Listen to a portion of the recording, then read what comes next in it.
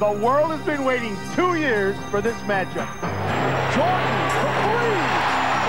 Well, Michael has gone to a new weapon. He is hot. Woo! There's Jordan for three. Yes! Did you see that look? Michael indicating he can't believe it. This is the greatest performance, maybe ever.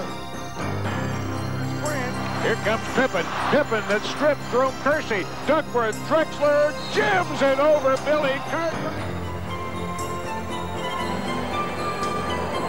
Oh, what a pass from Porter, finding Ainge.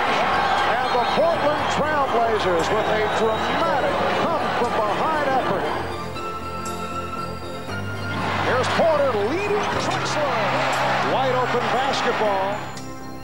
Ainge cross-court bounce pass, stolen by Paxson away from Porter. And Porter on the drive, can't get him, and Paxson lays it in. And this one is all but over in Portland.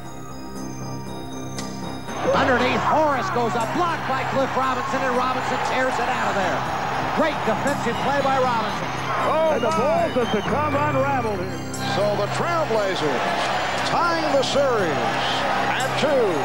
Backs away from the double team, now takes it down the left side. 3 seconds to go on the shot clock. Fade away jumper, he scores.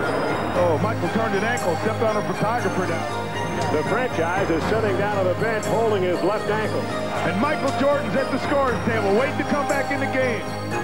Michael Jordan's 46 leads Chicago to a win here in the pivotal 5th game, and the defending world champions are 1 victory away from making it 2 NBA titles in a row. Pass stolen by Porter. 2-on-1 out of Drexler. Drexler slams it to the left side. Porter down the right side to Clyde Drexler. Gives to Kersey for a freewheeling slam jam. And I don't think Chicago can pull this one out. I really don't. Portland went to sleep. Superman back to the building.